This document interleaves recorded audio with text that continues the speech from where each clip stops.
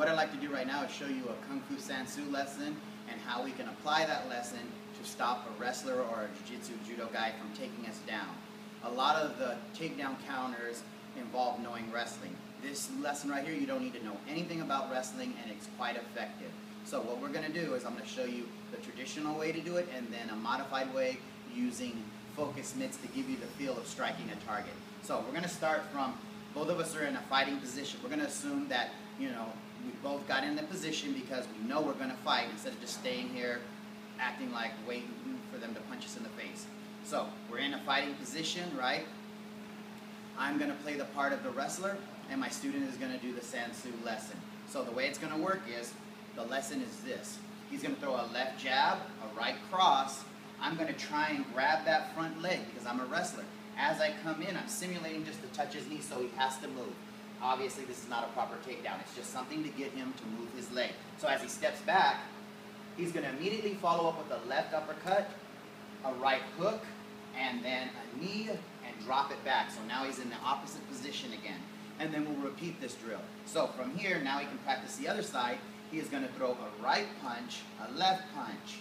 Then I'm going to grab the lead leg because that's like bait for me. He wants me to grab that leg. As I go to grab it, just the simulation of touching. Remember, I'm not really doing a takedown at this point. I'm just trying to clap my hands together. If I can clap my hands together, then that means he's moved out of the way. If I clap and his knee is between, that means he didn't move fast enough.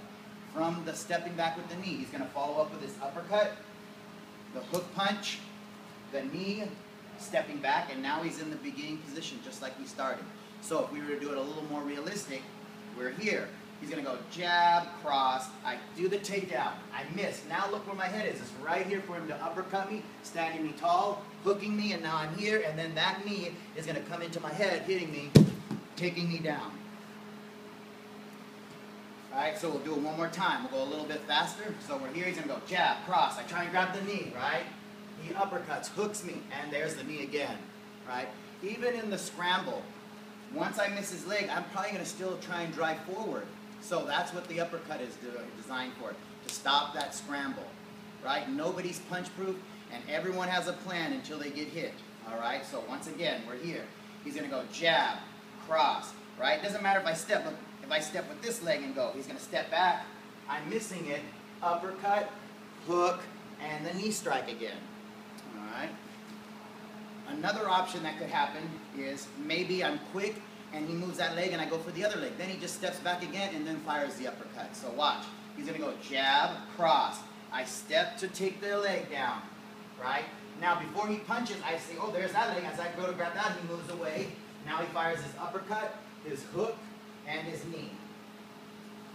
All right. So in the process, you might do 3 or 4 steps backwards with the pads on now,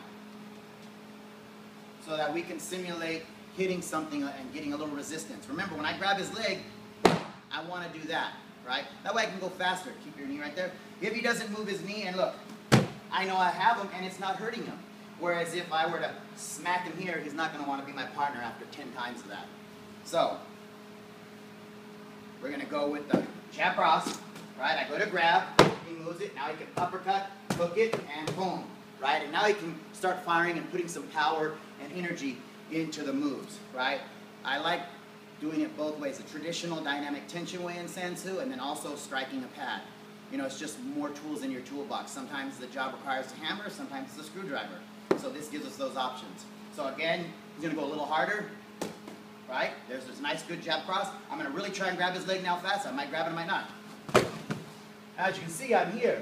Now he's going to fire his uppercut, his hook, and boom. If the guy gets up after you hit him with all that and that knee in that face, the only lesson I know now is to turn around and run as fast as you can.